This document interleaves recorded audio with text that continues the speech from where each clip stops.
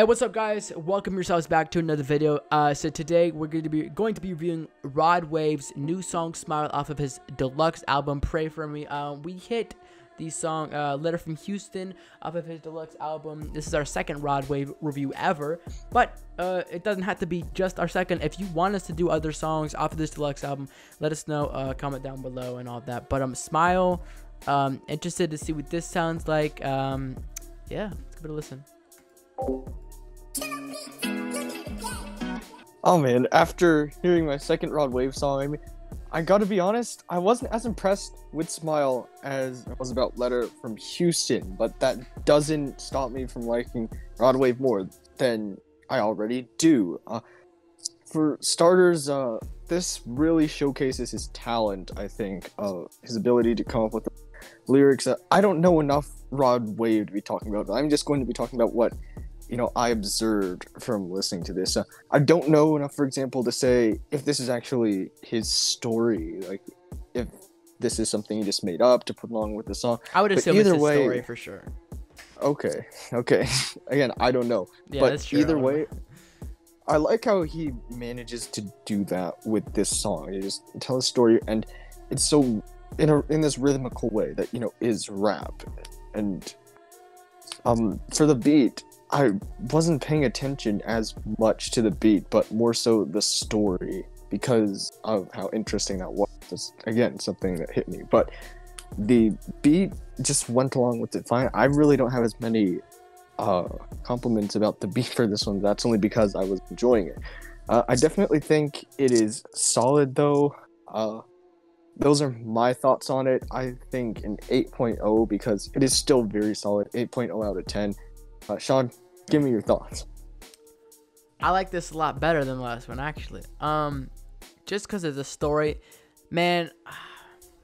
I relate to what he's saying, bro. It's like, so, all right. So I'm gonna get personal. So when I am feeling like when things are going well in my life, or things are going good, or I'm feeling happy, or it could be something just as simple as I get a good grade, or I did that. I think more positively about things. But if things ain't going good for me and all of that, I think negatively sometimes about things and all of that. Like, not to that, like, oh, I hate that person so much. But I just think negatively, more negative overall. You know what I mean? And I think we all do that to a point. When things are going good for you, you want to. Humans shouldn't do it, but it sounds like that's kind of what he was talking about. He said in a line, like, back then I would have, like, he didn't say this exact thing, but like basically back then I'd hate on that person, but nowadays I got a reason to smile.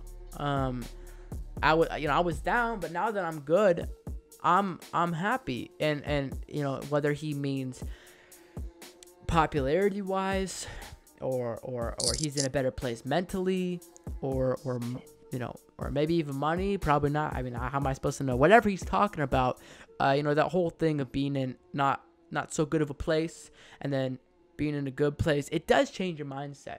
There's some people who are positive all the time, but I think for most people, it's the your situation and how your life is affects how positive you are towards other people and how positive you are towards yourself as a person and all that. So I really mess with the message, and the storytelling is good.